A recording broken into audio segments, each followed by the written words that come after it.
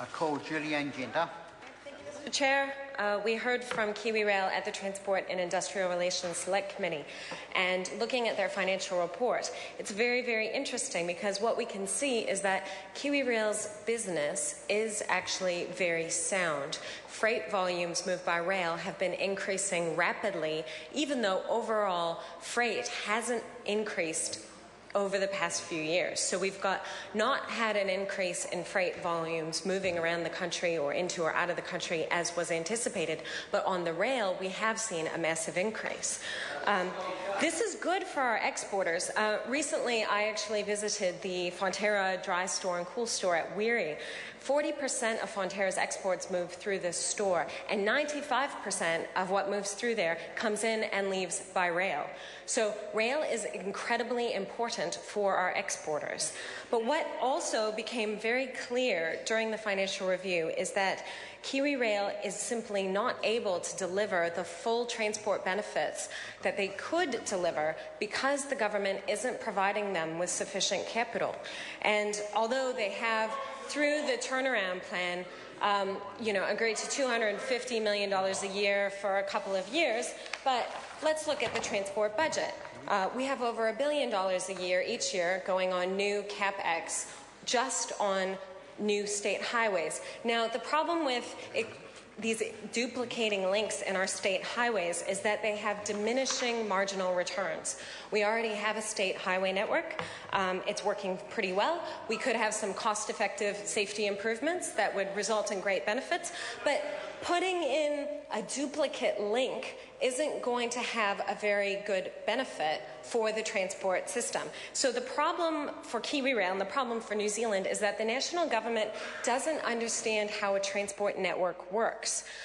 If you invest in the rail network, that directly affects how the road network is used. In fact, our transport network is entirely full of cross-subsidies. So the line that we often hear from the government, that roads are user pays and rail doesn't pay its way, it's subsidized, is completely erroneous and doesn't take into account the fact that we have massive cross-subsidies going on.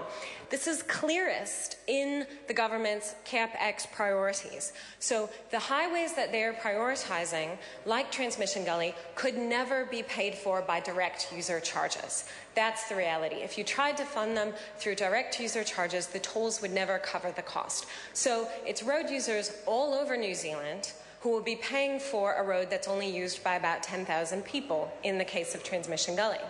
And so that's a big cross-subsidy.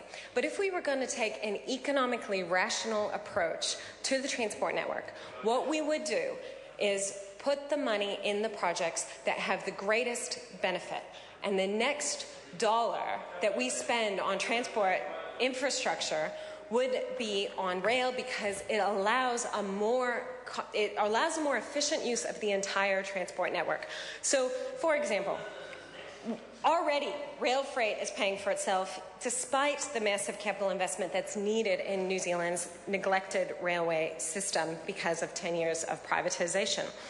But the passenger service is making a very tiny loss of about $3 million a year. To put that into context, $3 million is probably the cost of one intersection or one roundabout. It's a tiny amount of money that might be put into the state highway network to get some safety benefits, supposed safety benefits. But if we were comparing it on an equal footing and treating rail as part of the transport network, we would take into account the safety benefits of moving more freight off of the roads and onto the rail network.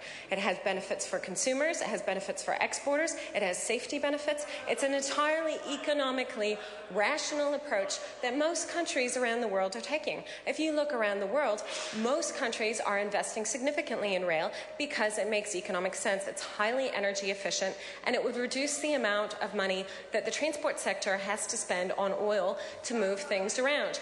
We're spending $8 billion a year on oil that we're importing, which is bad for our current account deficit. So investing in the rail network is good for our current account deficit. It reduces the dependency of our freight sector on oil and the vulnerability to high oil prices, and it reduces the amount of money that we have to spend on maintaining and improving the safety on the road network. This is an economically rational approach to transport that we don't see coming from the National Party, and it's really a lost opportunity. The Green Party would invest in rail. Cool. Simon O'Connor. Well, we've just heard a supposed discussion lecture